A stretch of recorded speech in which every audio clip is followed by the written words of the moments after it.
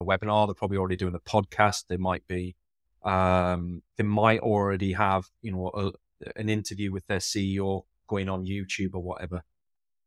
That content is a gold mine for small clips. And the small clips represent your brand and your business and your opinions and your thoughts and your journey.